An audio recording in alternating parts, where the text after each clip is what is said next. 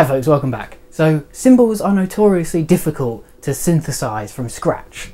Now why is that? Well, cymbals and gongs and bells and sounds like that are these types of sounds that we call inharmonic sounds. What that means is that they don't have a nice simple relationship with their fundamental frequency. The fundamental frequency is generally the lowest and loudest frequency in a sound, and it's what tells our ear what note that sound is playing.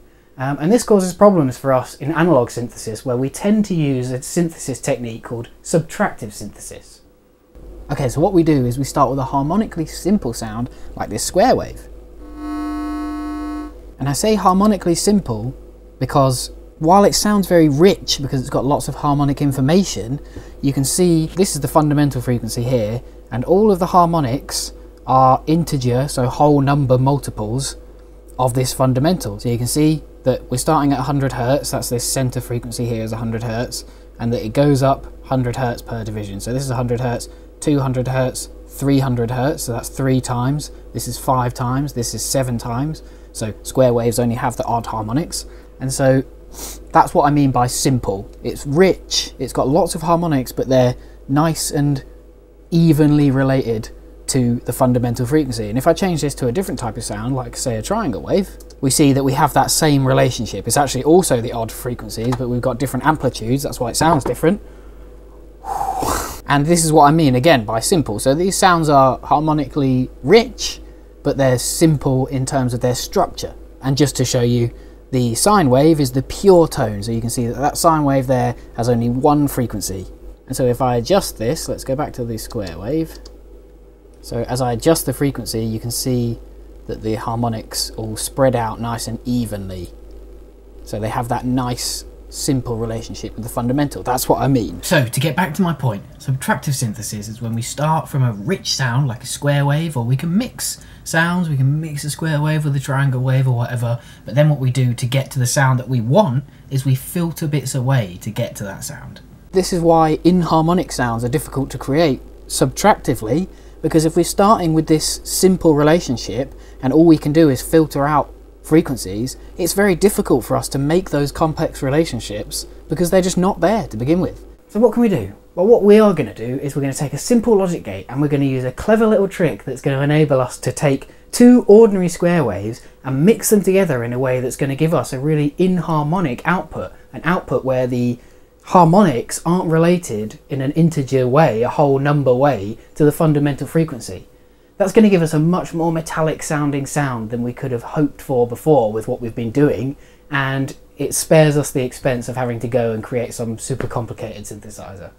Okay, so what we're going to do is we're going to take a specific type of logic gate called an exclusive OR gate, and we're going to use that as a frequency mixer. Now, what frequency mixers do is they take two frequencies and they output a signal that has the sum and difference frequencies. So if we take two sine waves, let's take one at 220 Hertz and one at 200 Hertz, and we put them through this frequency mixer that we're going to make, we'll get a signal that has two frequencies. One at 20, 220 minus 200 is 20, and one at 420. So if you imagine how we're putting a square wave through this, so these are just two frequencies. A square wave at 100 Hertz has 100 Hertz, 300 Hertz, 500 Hertz, etc, 700, 900, and so does the other one. So we're going to get sum and difference frequencies for all of those different harmonics of that square wave. So we're going to get not only tons of frequency information, but they're also going to have these bizarre relationships to each other. So the final question we really have to answer is, well, what is an XOR gate in the first place? So an XOR gate, I don't know how much you know about logic, we've not really done any logic on this, but basically a logic gate is something that takes two inputs and outputs an output. So if we've got two inputs, we've got four possible combinations of inputs.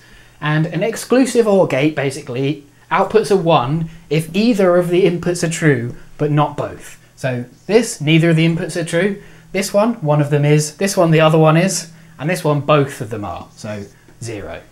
So how does a gate that does this make frequency mixing, like this weird kind of frequency multiplying circuit? Why don't I go up on the board and I'll show you. Okay, so let's have a look. So on here, I've got two square waves just coming from one of our 4106s. And they're coming into this. This is our exclusive OR gate. It's a CD 4070, So these are the two inputs, these are the two scope probes, and this is the output going to a third scope probe. So if we look now on the scope, so we can see this channel here is one square wave, this channel here is the other, and this is the output of the XOR gate. This is the scope, is just doing the multiplication of the two functions.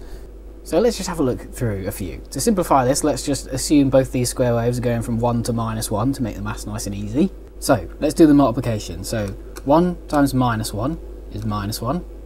1 times 1 is 1. -1 times 1 is -1. We'll see here, -1 times -1 is 1. 1 times -1 is -1, and so on. And we can see here how if we look at the XOR, we have the same thing. So 1 XOR'd with 0 is 1. 1 XOR'd with 1 is 0. 0 XOR'd with 1 is 1, and so on. And we can see how this XOR is just the inverted function of this. Well, you might think, well, that's not the same because these are inverted. But from a frequency perspective, these two waves will sound identical. Your ear can't tell the difference between a polarity inversion of 180 degrees. You know, if we mixed these two signals together, you might be in trouble. So you might want to re-invert these with just an inverting buffer. But for a frequency point of view, these two things are the same, and this is very, very easy to do. Okay, so what I'm going to do now, this is the circuit that we've just been looking at. These are our two square waves. This is the symbol for an exclusive OR gate, and we're going to take this and I'm going to run the output through that BJT VCA that we made in the last video, and we're going to see what it sounds like. So let's see what it sounds like. So I'm just running this output down into the BJT VCA from last time. So now we're taking two simple sounding square waves and we multiplied them together. And the output we get sounds like this. So you can see how just by adding an XOR gate, we've made a much more complex sound.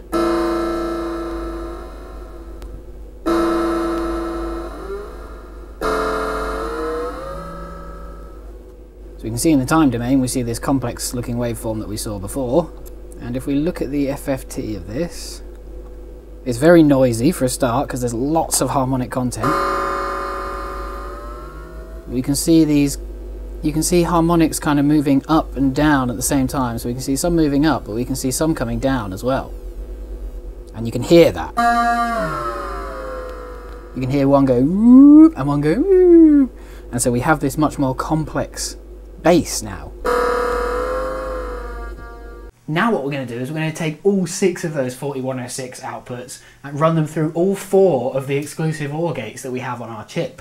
Okay, so here's the full thing. So we've got these 4 oscillators here, which are kind of set and forget. We'll set these broadly, and then we've got these 2 here, which we might put out on the kind of faceplate of our module so that we've got some control, and then we'd send these 2 out. I've run out of space, but we'll send these 2 into some buffering op amps to be mixed. Okay, so here we are on the board. I know it looks a bit of a monstrosity on the board, but if you look at the schematic in the description, you can see it's actually quite a straightforward circuit. It's just lots of connections because I've got this. We're using all 6 of the oscillators on the 4106. We're using all 4 of the XOR gates. This is the BJT from last time. This is just some buffering op amps over here, and we can see we've got some kind of cool sounds. So you have to experiment. So I've kind of got these 4 as they're kind of set. You set these kind of broadly. So for each different kind of sound, if you wanted a cymbal sound, you'd set these 4 in a certain way, or if you wanted a like cowbell or some other type of sound, you'd set these 4 to get that kind of area.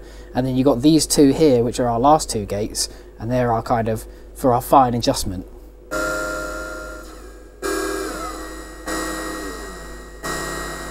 And then we got our VCA to change the shape.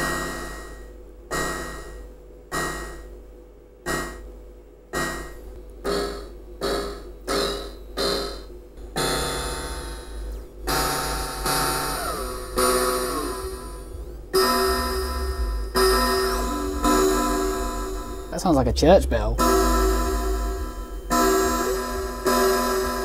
So you can get all sorts of metallic types of sounds from this. So I want you to just go away and have fun with it.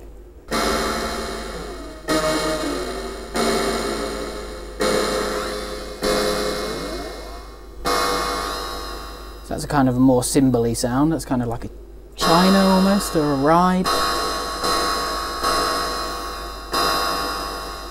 So go away and have fun with these. Okay, so that was a little exploration into the different types of sounds we can make with these cool CMOS chips. I hope that inspires you to go away and try out some things that you might not have thought before that you could make music with. If you enjoyed this video and you want to see more like it and you want to support the channel, please consider supporting me on Patreon. It really helps me out. And if not, please be sure to leave a like, subscribe, share with your friends, and keep your eyes out for new videos every week. And I'll see you all next time.